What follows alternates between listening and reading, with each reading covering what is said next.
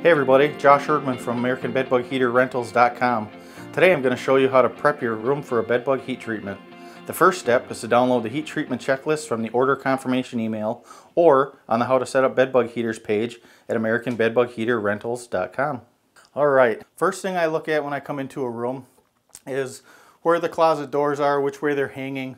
The whole trick with heat treat is to keep constant airflow in a nice tight circle. So if you've got a door that opens one way or another, it may affect that circle. So that's normally what I look at. In this room, these doors are not really going to be an issue. So I'm just going to set this up in a clockwise fashion.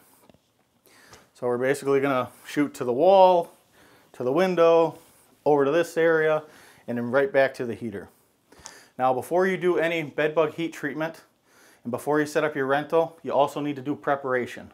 So the first thing I look for in a room is anything that might be hanging on the wall. Now if it's up there mechanically fastened, meaning nailed or screwed, leave it alone. If it's up there with a 3M, a glue, or a tape, you need to take it down or it will come down. So we'll take this guy off the wall because it is with 3M. And this is just real thin and light, so we can just throw it right on the bed. It'll get heat treated, no problem. The next thing I'm going to do is, because we're blowing the air this way, so I'm going to pull this bed away from the wall. You don't need to pull it that far away, just enough so you have room to get around and so that the air can move. Now, when I move the bed, I also am looking at what kind of bed this is. Is it a mattress and a box spring? Is there a bunch of stuff under the bed? Anything that can hamper the airflow, you're going to want to adjust. This bed is just a simple mattress on a frame, so it can sit there. Very simple. Also, I noticed when I pull out the mattress, we've got an outlet here that's on here, outlet cover. So I'm just going to go ahead and take that guy off. All that does is just allow the heat to penetrate and get into the wall in case there's anything that may have crawled in there. I see we've got another one back here. So I'll just get this guy out of the way for you.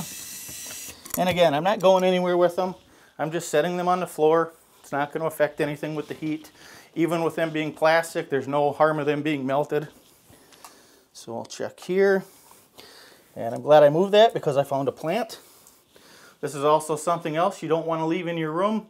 Most plants don't do well at 140 degrees. So I'll make sure I take that out of here. Now, as the air comes around, I'm looking at the desk here. There's not a whole lot of meat to this thing, meaning there's not a lot that the heat can't get through. So I'm not going to move it real far. Just going to slide it a couple inches away. I will remove the outlet covers from this one as well. And while doing that, you notice I unplugged the TV. Electronics, video games, systems like that are all fine in the heat. Just don't have them on while it's at hot. So don't come back in here when it's 140 degrees and try to turn on your TV, because that's how you break something. So there's one more outlet cover back here. So I'll get this guy off of here.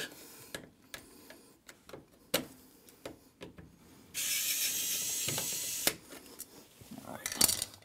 Leave those down. I'm going to pull this out.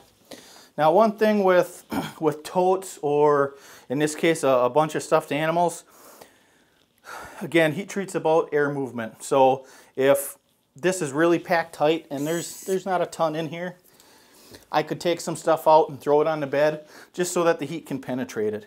This really isn't that bad. It's a wicker basket. It's not a plastic hard tote. The air is going to penetrate and the heat will get in there. So that's okay. One more outlet cover. Down there, we'll just check behind the door. And then we've got a couple more switch plates here. So we'll just get these off. Now, in most situations where you have a small bed bug infestation, you're going to do the rental and do it yourself. It hasn't been going on very long. You don't necessarily need to take all of these off. But if you want to get the most successful heat treat you can, take them off. It doesn't take a whole heck of a lot of time, and it gives you a lot better result. All right, so I'm looking around. We've got the closet here. There's not a ton in this closet. There's not a ton on the floor. There's a box with a bunch of odds and ends, but most of it's toys. Again, the heat will get in there just fine. One thing to mention in a closet is if you have a closet that's full of clothes, you want to separate them a little bit. So this one's all kind of pushed together. We're just going to make a little space in here. Spread them out. Give it some room for the air to move around in. And that's all there is to that. So if you've got large totes, or if the bottom is just packed full of totes, what we normally do is take them out, take the lid off, and then, you know, set the first one down and then rotate the next one 90 degrees and stack them up. That way you'll have places for the air to get. All right, so everything looks like it's prepped in here. So now you can watch the video on how to actually set up the bed bug heaters, which you can find on the How to Set Up Bed Bug Heaters page at AmericanBedBugHeaterRentals.com.